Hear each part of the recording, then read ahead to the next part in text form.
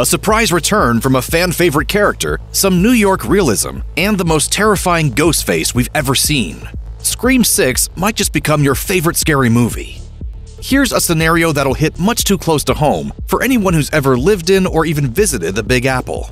It's a late weekday night and you're waiting patiently to check out of your local grocery store.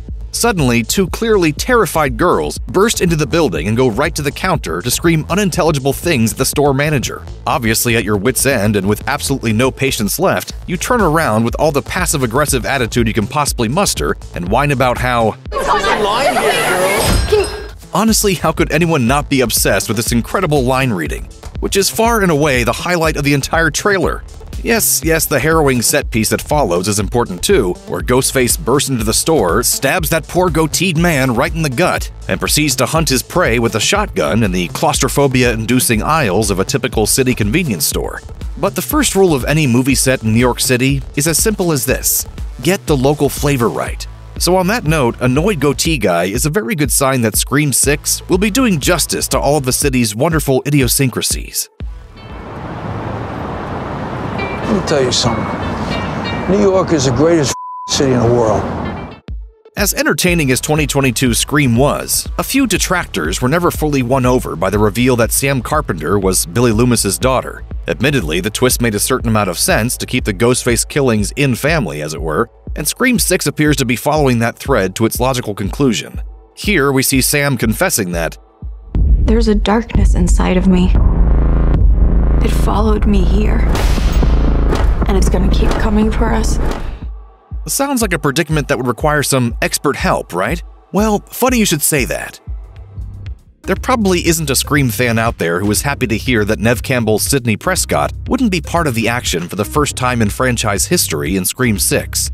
While the behind-the-scenes reasons point towards a continued disappointing trend for women in film, the in-universe explanation would seem to be a little easier to justify.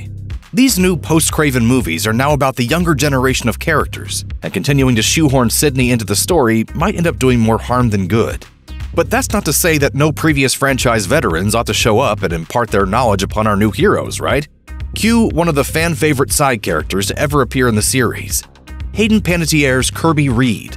Introduced in Scream 4, Kirby quickly became a highlight of the film. Though the last time we saw her, she was a bloody mess at the hands of that film's secret killer. Time has clearly done wonders, however, as Kirby indeed lives and is back to team up with the rest of the cast. Kirby says, in the understatement of the century, "We share a certain history." How and why does she willingly return to the world of Ghostface? We'll undoubtedly find out soon enough. Well, that's one way to make this sequel stand apart from the rest. After a glimpse of Ghostface's famous question graffitied on some random alleyway, we get to the real centerpiece of the trailer. Led by Gale and Kirby, our new group of protagonists stumble upon an alarming sight: a shrine created by some obsessive individual in honor of Ghostfaces of franchise past.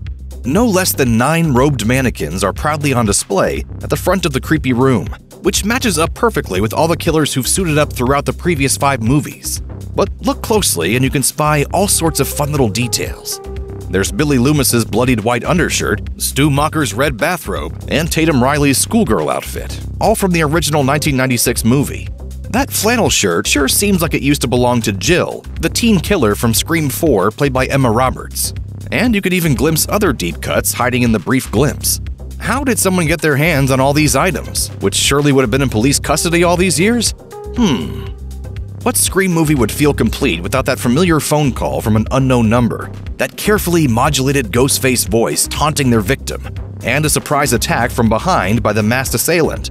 This time, Gale Weathers is the unfortunate individual on the other end of this phone call, and even a handgun isn't enough to dispatch the threat of this particular killer, who boasts that, "But there's never been one like me, Gale." In a franchise defined by the perpetually clumsy antics of whoever happens to be behind the villain's mask, Scream 6 seems dead set on throwing a curveball at audiences, with perhaps the most proficient killer we've seen yet. Combine that with the new setting of this sequel, and it truly feels like we're in for something brand new and game-changing this time around. The preview ends with a frenzied montage of blink-and-miss-it details before arriving at the now-familiar sight of Ghostface hiding out incognito among other costume-wearing travelers on the same New York subway car that our heroes are currently on. We see some sort of Ghostface-themed movie projector showing lots of creepy black and white images, Sam covered in blood and wielding a gun as she taunts her would-be killer, and a glimpse of some of the new cast members. All this then builds to the frightening subway set piece, which is already a scary enough setting on its own under the most normal of circumstances, much less with masked murderers on the prowl. Scream 6 definitely isn't messing around.